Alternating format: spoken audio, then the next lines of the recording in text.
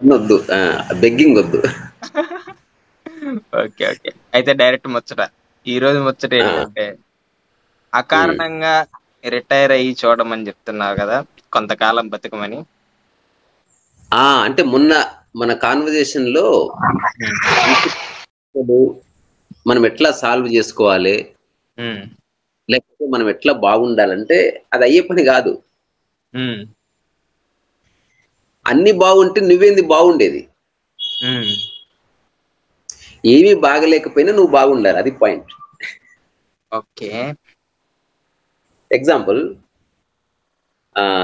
ఓషో తన లైఫ్ లో ఒక చిన్న ఇన్సిడెంట్ చెప్పినప్పుడు నాకు చాలా నచ్చింది, గూస్ బంప్స్ వచ్చినాయి నాకు.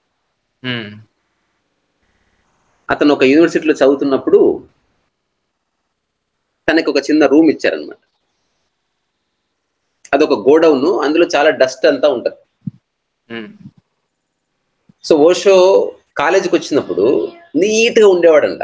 అప్పుడు అతని పేరు రజనీష్ లేదా చంద్రమోహన్ తేనే ఏదో ఉంటది. సో నీట్ గా ఉండేవాడు. సో ప్రిన్సిపల్ అడిగాడు అనమాట, ఓహో నీట్ గా ఉంటున్నావంటే నీ గదిని క్లీన్ చేసుకున్నావా అని. గదిలో చెత్త అలాగే ఉంది, ఆ చెత్త మధ్యన నేను క్లీన్ గా ఉండే ప్రయత్నం చేస్తున్నా అని చెప్పాడు అనమాట. ప్యాలెస్ లో నువ్వేంది బోర్డు క్లీన్ ఉండేది. సో అప్పుడు నేను కూడా చాలా చెత్త మధ్యన ఉంటుంటే నన్ను చూసే వాళ్ళంతా అనేవాళ్ళు, ఎందుకు చెత్త మధ్యలో ఉంటున్నావు కానీ, ఎప్పుడు నన్ను చూసేవాళ్ళు కాదు, నేను ఎప్పుడు క్లీన్ గా ఉంటుండే. అట్లా మా ఓషో బాబాయ్ చెప్పినప్పుడు నాకు ఒక మోరల్ సపోర్ట్ దొరికింది. ఆహా, నాట్ బ్యాడ్, ఓకే, ఇదేదో బాగుంది. కంటిన్యూడ్. ఇప్పుడు నా చుట్టుపక్కల చాలా చెత్త ఉంది, కానీ ఆ చెత్త అంతా ఆర్ట్ గా మారిపోయింది. ఇప్పుడు చేతిలో ఈ సిగరెట్ పట్టుకునే బదులు ఈ బంచ్ ఆఫ్ ఫ్లవర్స్ పట్టుకోవడం మారలే, కానీ పట్టుకునే వస్తువు మారి, క్వాలిటేటివ్ చేంజ్ అనేది. సో మొన్న గ్రీష్మతో మాట్లాడుతున్నప్పుడు నువ్వు అడిగినప్పుడు నాకేమనిపిస్తుంది అంటే, నేను ఆ ప్రయోగం చేశాను. అలాంటి ప్రయోగాలు ఎవరు చేయరు, ఎందుకంటే ఫస్ట్ ఆఫ్ ఆల్ ఆ థాట్ రాదు. తెలిసిన ఒక ఫ్రెండ్ ఉన్నాడు, డిస్టర్బెన్స్ లో ప్రశాంతంగా ఉండాలంటే ఏం చేయాలి అంటే, నేను ఒక ప్రయోగం చేశాను కాంత్ అన్నాడు. అతని పేరు జయకృష్ణ, ఎక్కడున్నాడో తెలీదు. అతను బాగా ఈ బాలకృష్ణ నటించే ఫ్యాక్షన్ సినిమాలు ఉంటాయి కదా, అంటే బస్సులు, తొడలు కొట్టడాలు, శబ్దాలు, బ్యాక్గ్రౌండ్ స్కోర్లు, అట్లాంటి సినిమాకి వెళ్ళి కళ్ళు మూసుకొని కూర్చుంటాడు ఆయన. ఏ డిస్టర్బెన్స్ లేక. ఒక మెడిటేషన్ రూమ్ లో అంత సైలెన్స్ ఉన్నప్పుడు నువ్వేంది సైలెన్స్ ఉండేది. చాలా డిస్టర్బెన్స్. మన తాత రామకృష్ణ పరమహంస చెప్పింది ఈ మాట, ఏంది, అరే ధ్యానం నిజంగా ప్రాక్టీస్ చేయాలంటే మార్కెట్ ప్లేస్ లో పోయి చెయ్యి. పక్కనే అరసేటి అని నడుస్తున్నాడు, ఏ బజ్జీలు బజ్జీలు బజ్జీలు అంటున్నాడు. ఓ ఇద్దరు తిట్టుకుంటుందని, నీ అమ్మ లంజోడక ఏడిపోయినది అమ్మ అని వాడు తిడుతున్నాడు. వీటన్నిటి మధ్య పెట్టడుగుండు. అయితే ఆ గ్రీష్మ అడిగిన దానికి నేను చేసిన ప్రయోగం మొన్న చెప్పాను, దాన్ని మళ్ళీ ఒకసారి చెప్దామని ఈరోజు మనం ఈ కాల్ ఏర్పాటు చేసుకున్నాం. ఓకే. ఏమీ లేదు, ఇప్పుడు నువ్వు యంగ్ ఉన్నావు, అందుకని దమాక్ అట్లా ఆలోచిస్తుంది.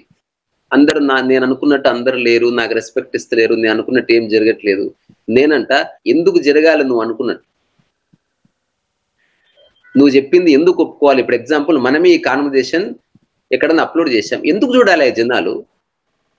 చూడరు, వాళ్ళ ఇష్టం అది. మన లిబరేషన్ లో నుంచి మనం ఈ పని చేస్తున్నాం, వాళ్ళ లిబరేషన్ లో నుంచి వాళ్ళు చూడకుండా ఉండని, ఐఎమ్ ఓకే విత్ దట్. అయితే దీన్ని 100% ప్రయోజనంగా చూడాలంటే ఏం చేయాలి? నువ్వు ఉద్యోగం చేస్తున్నావు, వాయిస్ రావట్లేదు ఇది. గ్రీష్మ నువ్వు మైక్ అన్మ్యూట్ సో నువ్వు బైక్ మీద కాదు, నువ్వు డెత్ బెడ్ మీద ఉన్నావు, నువ్వు లైఫ్ లో రిటైర్ అయిపోయింది, నీ కళ్ళు, కాళ్ళు, కీళ్ళు అన్ని దొబ్బినాయి. ఇప్పుడు నువ్వు గట్టిగా అరవాలన్నా నీకు నరాలు పటిష్టంగా లేవు, కానీ మైండ్ అంతే సజీవంగా ఉంటది. మైండ్కున్న ఒక మ్యాజిక్ ఏంటంటే, మన బాడీ మొత్తం శుష్కిస్తుంది, మైండ్ ఇంకా స్ట్రాంగ్ అవుతుంది. మన బాడీ ఎంత వీక్ అయితే మైండ్ అంత ప్రభావవంతంగా అనిపిస్తుంది. అందుకే ముసలోళ్ళు నువ్వు ఏమన్నా బాగున్నావా అంటే కన్నీళ్ళు పెట్టుకుంటారు, బాలేరు. సో ఆ స్థితిలో మనం బతకొద్దు. ఇప్పుడే మనం ప్రయోగం చేసి చూడాలి. ఏందది? ఒకవేళ నువ్వు డెత్ బెడ్ మీద ఉన్నావు, నీకు ఇప్పుడు గ్రీష్మ యవ్వనంలో ఉంది, అందంగా ఉంది, నువ్వు బాగున్నావు, మంచిగా నూనె మీసాలతో విశాల్లాగా ఉన్నావు, నేను అద్భుతంగా హాలీవుడ్ యాక్టర్ లాగా. కానీ ఒక టైం వస్తుంది, ఈ నిగారింపు పోతుంది, ఇట్లా పట్టుకున్నది వణికితే చేతి ఇట్లా వణుకుతా ఉంటది. ఇప్పుడు మనిషి యవ్వనంలో ఉన్నప్పుడు ఏ టాలెంట్ లేకున్నా ఒక అమ్మాయి వైపు 100 మంది చూస్తారు, ఎందుకంటే అందం ఉంది అక్కడ. ఆ అమ్మాయి అనుకుంటుంది తన వైపు చూస్తున్నాను, కాదు, తన బాడీ వైపు చూస్తున్నారు. ఏదో రోజు ఆ బాడీ ముసలిగినప్పుడు ఎవరు ఆమె దిక్కు చూడరు. నిజంగా ఆమె దిక్కు చూస్తే, ఇప్పుడు రమణ మహర్షి ఉన్నాడు, రమణ మహర్షి యవ్వనంలో ఉన్నప్పుడు రమణ మహర్షి శరీరాన్ని ఎవరు చూడలేరు, రమణ మహర్షిని చూశారు. అందుకే తను ముసలిగా అయిన తర్వాత కూడా ఆయన శరీరాన్ని ఎవరు చూడలే, ఆయన్నే చూశారు. వాడు నిజమైన ఫ్రెండ్, వాడు నిజంగా చూస్తున్నాడు. అట్లాంటి వాళ్ళు లైఫ్ లో మనకు తారసపడరు. ఇప్పుడు మనకు వయసు అయిపోయింది, ఈ ప్రయోగం చివరైన దీనికి రూపాయి ఖర్చు అవసరం లేదు. సో నువ్వు చివరి దశలో ఉన్నావు. ఆ చివరి దశలో ఉన్నప్పుడు నీకు ఏ అందం లేదు, నీ దగ్గర ఏమి లేదు, శరీర పట్టుత్వం లేదు, ఏమి లేదు, తద్వారా నీకు ఎవ్వరు పట్టించుకోరు, నీకు ఏ రెస్పెక్ట్ లేదు. అట్లాంటి సమయంలో కూడా ప్రశాంతంగా ఉండాలంటే ఏం చేయాలనేది ఇప్పుడే ఫిగర్ అవుట్ చేయాలి. అప్పుడు కుదరదు అది. ఇది ఎలా ఉంటదంటే, ఒకసారి ఈత ఇప్పుడే నేర్చిపెట్టుకో, మళ్ళీ లైఫ్ లో ఈత ఎప్పుడు కొట్టకు. కానీ ఏదో ఒక రోజు హఠాత్తుగా హుసేన్ సాగర్ తిరిగి నీళ్ళు వస్తే ఈత కొట్టుకుంటూ పోవచ్చు. అప్పుడు ఉపయోగపడుతుంది, ఆ రోజు ఉపయోగపడదు. అట్లా ఈ ఆధ్యాత్మిక ఒక ఈత లాంటిది. కానీ మంచిగా కొట్టి నేర్చుకొని, కొన్నిసార్లు నీళ్లు మింగి, కొన్నిసార్లు చావుద అంచుల దాకా వెళ్ళి ఒకసారి గట్టు మీద పడి చూసుకోవాలి. ఇప్పుడు సముద్రంలో, నదిలో ఈ బాడీ తేలుతుంది, అట్లా ఈ ప్రపంచంలో ఈ బాడీ తేలుతుంది అవసరమైతే, ఇరుక్కోదు అని తెలుసుకోవడానికి ఆ చిన్న ప్రయోగం చెప్పాను. ఇప్పుడు చెప్పండి, అంటే దాని గురించి ఏమైనా ఆలోచనలు ఉంటే చెప్పండి. దీనికి రూపాయి ఖర్చు లేదు, దీనికి ఏ సాధన అక్కర్లేదు, దీనికి ఏ మంత్రం చెప్పించక్కర్లేదు. జస్ట్ నీ స్థితిని నువ్వు ఒకసారి గుర్తించు. నీకు ఏ అందం లేదు, నీ దగ్గర డబ్బు లేదు, నీకు ఏ శక్తి లేదు, నువ్వు సరిగ్గా చూడలేకపోతున్నావు, కానీ మైండ్ యాక్టివ్ ఉంది. ఈ మైండ్ ఇంకా రెస్పెక్ట్ కోరుకుంటుంది, ఈ మైండ్ ఇంకా చాలా విషయాల్ని కోరుకుంటుంది, ఈ మైండ్ ఈగో ఉంది, అవన్నీ ఉంటే వారికి డిస్టర్బెన్స్ ఉంది. వాటి నుంచి బయటపడాలంటే ఇప్పుడే ఒకసారి ఈత ఎట్లయితే ప్రాక్టీస్ చేసి చూసుకుంటామో, ఇప్పుడే ఒకసారి ఈ విషయాన్ని టెస్ట్ చేసి చూసుకోవాలి. ఇప్పుడు దాన్ని ఏం చేయాలనేది ఒక 30 seconds లో చెప్తా. ఇప్పుడు ఒక 24 hours యు ఆర్ నో బడి. రోడ్డు మీద నడుచుకుంటూ పోతున్నావు, ఎవ్వరు పట్టించుకోవట్లే, యాక్సెప్ట్ చేయి. ఒకరు వచ్చి మెచ్చుకున్నారు, యాక్సెప్ట్ చేయి. ఒకరు వచ్చి తిట్టారు, పరమ దరిద్రంగా ఉంది నీ డ్రెస్సు, నీ ముక్కు అని తిట్టారు, యాక్సెప్ట్ చేయి. పక్కనే ఒకడు చాలా డబ్బు సంపాదించాడు, పోల్చుకోకు. ఎవడో ఏదో అన్నాడు, ఏ ఒపీనియన్ క్రియేట్ చేసుకో. Just accept and just move on, accept and move. ఇది ఒక్కసారి చేస్తే తప్ప తెలియదు, ఊహించేది కాదు ఇది. You cannot imagine about it, you have to do it, then you will know it. By practically you will know it. Psychologically అందరికీ తెలుసు. ఇంత ఇన్ఫ్లక్స్ ఆఫ్ ఇన్ఫర్మేషన్ మనకు వచ్చిన తర్వాత ప్రతి ఒక్కరికి తెలుసు లైఫ్ అంటే ఏందో, మైండ్ లో తెలుసు, ప్రాక్టికల్ గా తెలియదు. ఇప్పుడు ఎగ్జాంపుల్, గ్రీష్మ వైలిన్ ఎలా వాయిస్తారు చెప్పు? చేత్తో వాయిస్తారు. తెలుసు. అరే విమానం ఎట్లా నడుపుతారో చెప్పు, తెలుసు అందరికి, కానీ నడిపే వరకు తెలీదు. నడిపిన వాడు చెప్పే మాటలు వేరు, ఇలా నడపొచ్చేమో అని ఆలోచించేవాడి మాటలు వేరు. సో నేను అక్కడ లేను. ఇప్పుడు నా లైఫ్ అంతా ప్రాక్టికల్. పుస్తకం రాస్తే భలే ఉంటది కాదు, రాసి చూస్తున్నా. ఇగో ఇంతసేపటి నుంచి ఇట్లా పద్మాసనం వేసుకొని కూర్చున్నా. పద్మాసనం వేసుకొని కూర్చుంటే బాగుండదు, వేసుకొని కూర్చున్నా. దానికి బాడీని మైండ్ని ప్రిపేర్ చేసే ఒకనొక ప్రక్రియ ప్రతి ఒక్కరూ చేయాలి, ఫర్ నో రీజన్. ఇప్పుడు నేను చెప్తున్నాను కాదు, ఎవరికి వాళ్ళకి ఆ స్ఫురణ కలగాలి. ఎవడు చెప్పింది ఎవడి నడిపు, మనం చెప్తున్నాం, ఎవడికి అర్థం కాదు ఇది. కానీ నిశ్శబ్దంగా మనం చేయాల్సిన ప్రయోగం ఇది.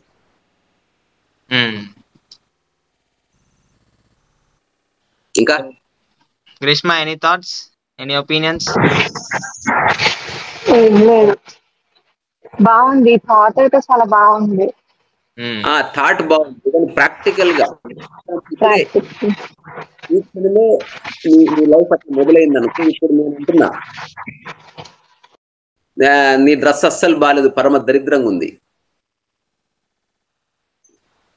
అన్నప్పుడు don't take offence. Say okay, నీకు నచ్చలేదేమో, నాకైతే బాగుంది అని చెప్పు. Okay. This is the core of spirituality. You are not here to change anybody, you are only say what you are. That's all. అంతే. అరే నువ్వు ఆ అద్దాలు పెట్టుకుని గుడ్డోన్ లాగా ఉన్నావురా నవీన్. ఎవరు? నువ్వే అద్దాలు పెట్టుకుని గుడ్డోన్ లాగా ఉన్నావు, దరిద్రంగా ఉన్నావు అసలు. నాకు అలాగే. అది అట్లా. ఇప్పుడు మనం చెప్పిన ప్రాక్టీస్ లో ఆన్సర్ అదా. ఓకే ఓకే, పర్లేదు. ఇప్పుడు మళ్ళా ఐడెంటిఫై అయ్యిండు. మళ్ళా అంటున్నా, అసలు అద్దం అంటే అసలు సినిమా హీరో కంటే అద్భుతంగా ఉన్నావు నువ్వు, అసలు ఎక్స్ట్రాడినరీ. అంత అందా నేను ఎప్పుడు చూడలే. సరే, అప్పుడు ఏంటంటే ఓకే, నీకు అందంగా అనిపించడం నా యొక్క అదృష్టం, కానీ నేనైతే నాకు తెలుసు నేనేంటో. ఓకే, నేను యాక్చువల్గా ఆ కన్వర్సేషన్ కూడా పెట్టను. సరే అంట చెప్తున్నా అంటే let the mind function, you know. అలాగని సీజ్ అప్, ఓపెన్ అప్, మాట్లాడండి. ఎవరేమైనా పట్టించుకోండి, కానీ దానికి ఒక ఆన్సర్ ఇచ్చినప్పుడు ఒక పరివర్తన వస్తుంది. అండ్ ఇలాంటి సమయంలో స్మైల్ ఉంటుంది ఎప్పుడు. నువ్వు దాన్ని అఫెన్స్ గా తీసుకున్నప్పుడు స్మైల్ వెళ్ళిపోతుంది. అట్లా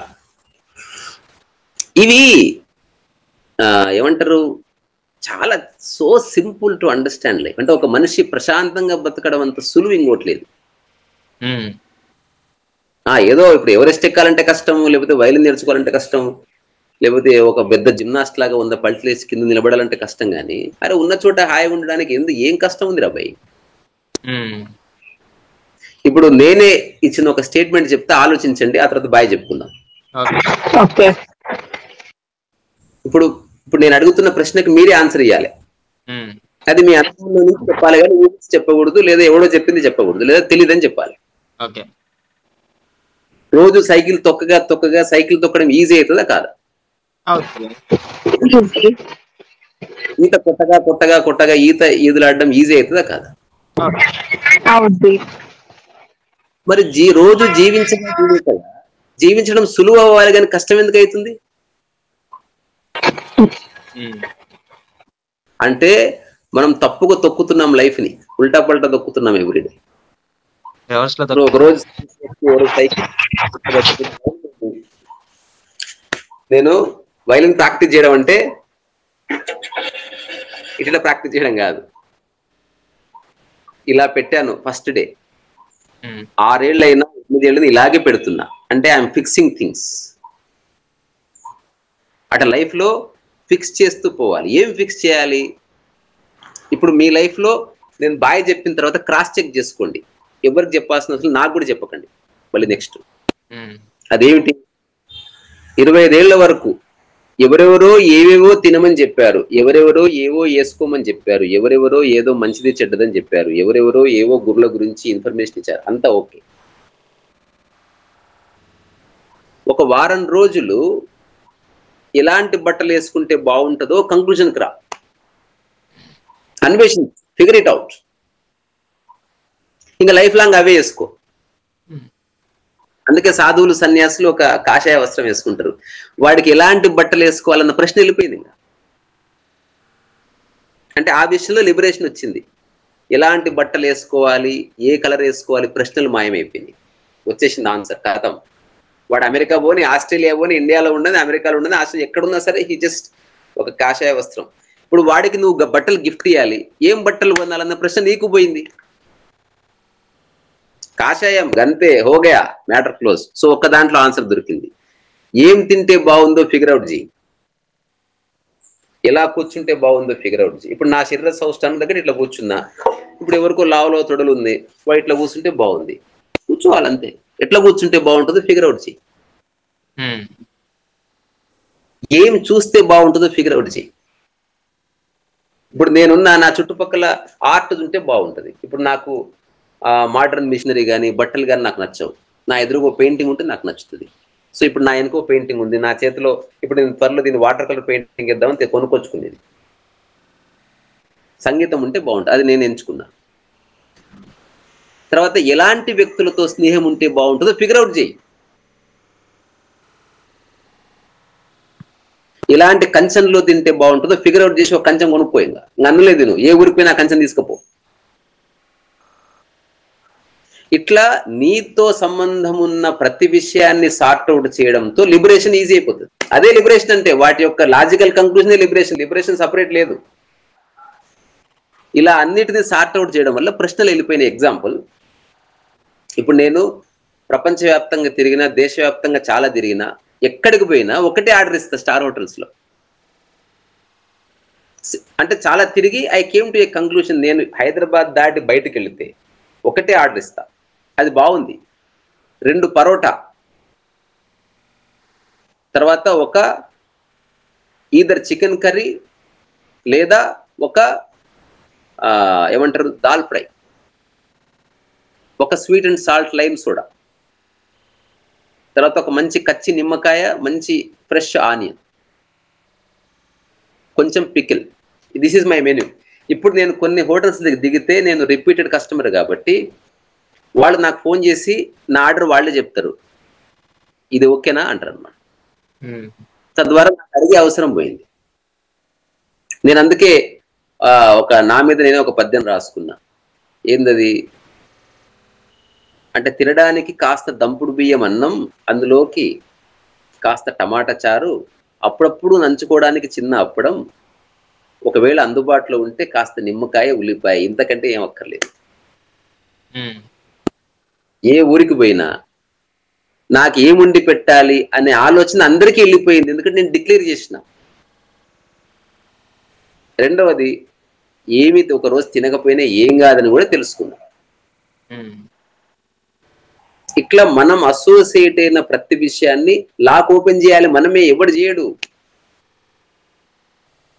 ఇప్పుడు ఎగ్జాంపుల్, కెమెరా ఫిక్స్ చేసినామా లేదా ముగ్గురం? పెట్టలే, బాలేదు. ఎలా పెడితే బాగుందో ఫిక్స్ చేయడం వల్ల ముగ్గురం రిలాక్స్ గా మాట్లాడుతున్నాం. నేను కెమెరాకి దూరంగా ఉండి మాట్లాడట్లే, ఎంత దూరంలో ఉంటే బాగుందో ఇలా వచ్చి మాట్లాడొచ్చు కదా, మాట్లాడట్లే. I'm fixing thing. అట్లా ఏం తింటే బాగుందో, ఏం వేసుకుంటే బాగుందో, ఎలా కూర్చుంటే బాగుందో, ఎలా పడుకుంటే బాగుందో, ఎలాంటి పరుపుంటే బాగుందో, ఎలాంటి కంచం బాగుంది, ఎలాంటి గ్లాస్ బాగుంది, ఎలాంటి టీ తాగుతావు, ఎవ్రీథింగ్ ఫిక్స్ చేయి, ఎవరికి చెప్పకు. నువ్వేదో దరిద్రం ప్లేస్ పోయినావు, అక్కడ నువ్వు అనుకున్నవి లేవు, అంగీకరించు. అప్పుడే ఈ సాధన. అంటే నీకు రిటైర్ అయిపోయినావు, నువ్వు అనుకున్నట్టు ఎవడేం చేస్తలేడు, ఆ ఒక్క పూట యాక్సెప్ట్ చేయరా భయ్, కథం. లేదా అస్సలు నచ్చని పదార్థం ఉంది, నచ్చని మనుషులు ఉన్నారు, ఒక్కటే చిన్న పేపర్ మీద రాయి, నేను ఈరోజు మౌనంలో ఉన్నా, ఉపవాసం అని చెప్పు, రిలాక్స్. ఒకసారి ఒక చిన్న ఇన్సిడెంట్ జరిగింది, అది చెప్పి బాయ్ చెప్తా. నేను ఒక ఇంట్లో అతిథిగా ఉన్నా, వేరే స్టేట్ లో. అయితే నన్ను ఎవరైతే ఆ ఇంట్లో ఉంచారో ఆయన ఆ ఇంటి వాళ్ళకి చెప్పాడంట, కాంత్ అని చాలా అమేజింగ్ పర్సన్, ఒక్క అరటిపండు దీన్ని బతికేయగలడు తెలుసా అని చెప్పాడు. అయితే వాళ్ళు దాన్ని తప్పుగా అర్థం చేసుకొని వాళ్ళు పీకల దాకా తిని నాకు అరటిపండు ఇస్తున్నారు.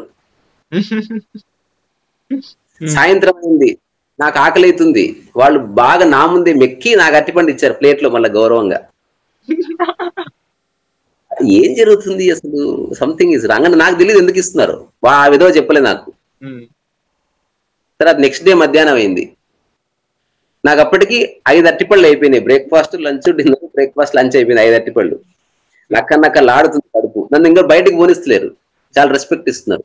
నా గురించి ఎవరు వచ్చినా గొప్ప మాట్లాడుతుంది, ఇదంతా బాగుంది, నాకు ఆకలి తప్ప ఏం కనిపిస్తలేదు. ఆ తర్వాత ఈ ఫ్రెండ్ ఫోన్ చేశాడు, కాంత్ ఎలా ఉంది ఆతిథ్యం అంటే, నాకు ఎందుకు అరటిపళ్ళు ఇస్తున్నారు వాళ్ళు, నాకు అర్థం కావట్లేదు నేను చెప్పా.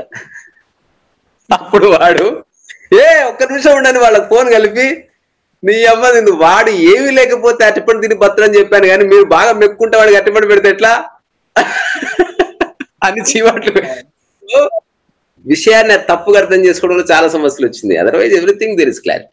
ఇప్పుడు నేను చేస్తున్న సాధన ఇది. ఇప్పుడు నేను చెప్పిన దాంట్లో మంత్రం లేదు, చింతకాయ లేదు, గురువు లేదు, ఏం లేదు. నువ్వే నీ గురువు. Figure it out. ఇప్పుడు ఎలాంటి బట్టలు వేసుకుంటే బాగుంది, ఎలా తింటే బాగుంది, ఏం తింటే బాగుంది, ఎక్కడ పడుకుంటే బాగుంది, ఎలాంటి బెడ్ బాగుంది, ఎలాంటి దిండు బాగుంది, నీ ఎదురుగా ఎప్పుడు చూసే గోడ ఏ కలర్ ఉంటే బాగుంటుంది, దాని మీద ఎవరి ఫోటో. ఇంతమంది ఈ పనికిరాని హీరోల ఫోటోలు పెట్టుకుంటారు. ఒక్క వాళ్ళ అమ్మ ఫోటో పెయింటింగ్ వేసి పెట్టుకోరు ఆ గోడల మీద. వాళ్ళకి నచ్చిన, అంటే జన్మనిచ్చిన పేరెంట్స్, లేకపోతే నచ్చిన ఫ్రెండ్, ఒక బ్రదరు, ఏదో కుక్క, తర్వాత ఇట్లా తలుపు తెరిస్తే వచ్చిన చెట్టు పెంచరు, ఏ ఉండవు అసలు. ఏమనంటే సినిమా హీరోలు, ఆ సినిమా హీరోలు అభిమానులు, ఏం సోకాళ్ళ అభిమానం దేనికి ఉపయోగపడుతుంది? ఆ హీరోల నుంచి వీళ్ళు ఈ విధవులకు ₹1 రాదు. ఫాల్స్ యూనో ఇది ఏమంటారు, అభిమానం. సరే, ఎవరి లైఫ్ వాళ్ళది, ఎవరి సాగు వాళ్ళది. కానీ ఈ ప్రయోగం ఎక్స్ట్రాడినరీ క్లారిటీ తీసుకొస్తుంది మైండ్ లో. ఇది ఆలోచిస్తే క్లారిటీ, చేసి చూడాలి. చేసి చూడాలి. ఇప్పుడు మా అమ్మ ఈరోజు బయటకు వెళ్ళింది, మధ్యాహ్నం ఏం వండుకోవాలన్న థాట్ లేదు నాకు. రకరకాల పదార్థాలు తిని I came to a conclusion. కొంచెం టమాటా చారు, నిమ్మకాయ పచ్చడి ఉంది, మామిడికాయ పచ్చడి ఉంది, 2 అప్పడాలు ఉన్నాయి, నేనే వేయించుకుంటా, అదతో గ్లాస్ బియ్యం పెడతా, కథం పోగా. మంచి నిమ్మకాయ ఉంది, మంచి ఉల్లిపాయ ఉంది, ఎందుకంటే ఏం కావాలి? ముఖేష్ అంబానీ కంటే బెటర్ మీల్ ఇది.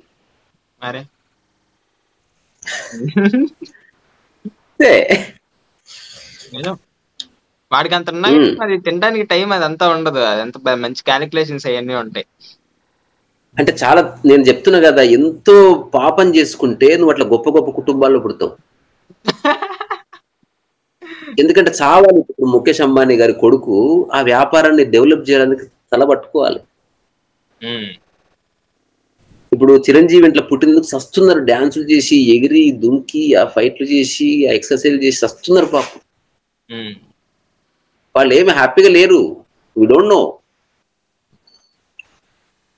అదే ఇప్పుడు కామన్ మ్యాన్ అనుకో, ఎంత పుణ్యం చేసుకుంటే, నేను ఏ గుర్తింపు లేని కుటుంబంలో పుట్టినా ఎలాగైనా బతకొచ్చు, నాకు ఏ రెస్పాన్సిబిలిటీస్ లేవు. ఇంకోటి, ఒక సెలబ్రిటీకి, నీకు, ముఖేష్ అంబానీకి, అందరికి లైఫ్ టైం ఒకటే. వాళ్ళ జీవితంలో చాలా వేరే వాళ్ళ చేతిలో పెడుతున్నారు. దాన్ని సర్వీస్ అంటారు. సర్వీస్ ఏం కాదు, they are killing the time. నేను తప్పనట్లే. ఒకవేళ నేను ఆ ఇంట్లో పుడితే ఒక్కటి చేసేవాడిని.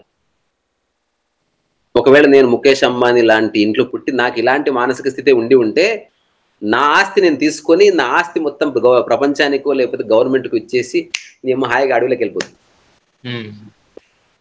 అది ఇప్పుడు ఆ ఆపర్చునిటీ ఒక్కరికి ఉంది, పవన్ కళ్యాణ్కి ఉంది. పవన్ కళ్యాణ్ అంతా ఆస్తి ప్రజలకు రాసిచ్చేసి ఎక్కడో మెహదీపట్నంలో రూమ్ తీసుకుంటే ప్రపంచవ్యాప్తంగా ఫేమస్ అయ్యారు. కానీ చేస్తలేరు. నాకేమో డబ్బు లేదు, వదిలేద్దామంటే. అంతేగా, నాకు ఉద్యోగం లేదు, వదిలేద్దామంటే. గ్రీష్మ, ఎక్కడ పోతున్నావు గ్రీష్మ? వైజాగ్. అంటే బస్సు నడుపుకుంటూ మాట్లాడుతున్నావా?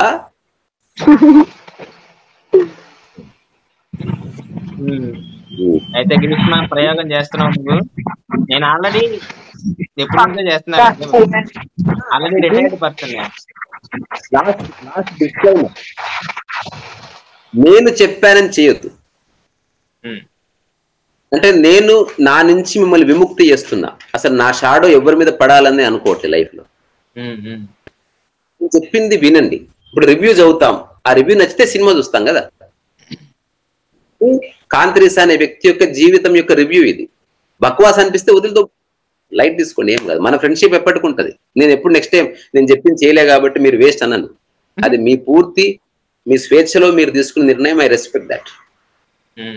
నా ఆధ్యాత్మికత, నా యొక్క మెడిటేటివ్నెస్ నాకు అదే చెప్తుంది.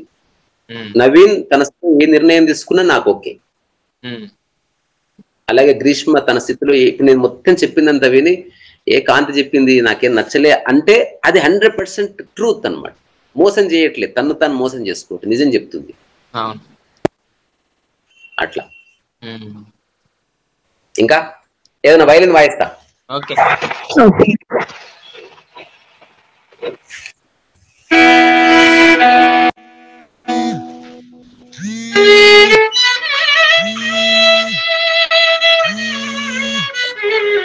ఒక పొద్దున ఒక పాట గుర్తొచ్చింది నవీన్, ఆ పాట గుర్తుపడితే నేను నీకు ఏ గిఫ్ట్ ఇయ్యను. ఓకే, అయినా గుర్తుపడతా. ఆ? గిఫ్ట్ ఇవ్వనా గుర్తుపడతా. ఆ, ఆ, నువ్వు కూడా గుర్తుపడు భీష్మ.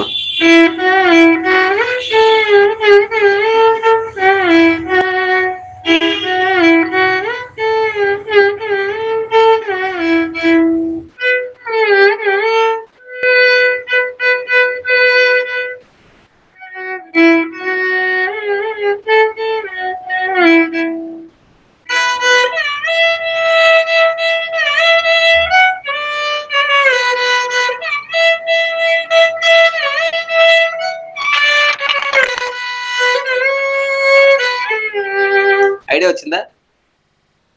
గుర్తు రావట్లా, గుర్తు రావట్లే. గుర్తుంటుంది కానీ ఆ పాట గుర్తు రావట్లే. తరతరాల చరితం జీవితాల కథనం. ఇది పాట. గ్రీష్మ నువ్వు పాట చెప్పి ఒక పాట. ఆల్రెడీ ఒకసారి ఇజ్జత్ పోయింది నాది, ఇంకో మంచి పాట ఈజీగా వాయించేది. ఓకే,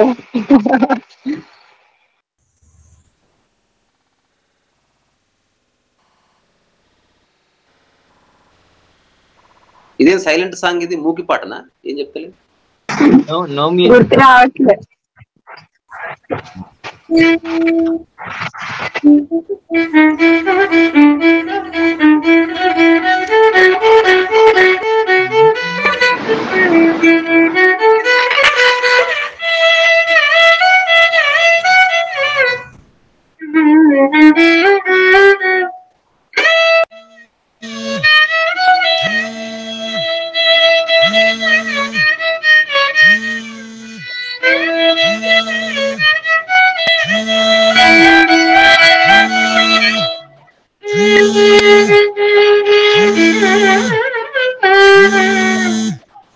సరే మరి టాటా.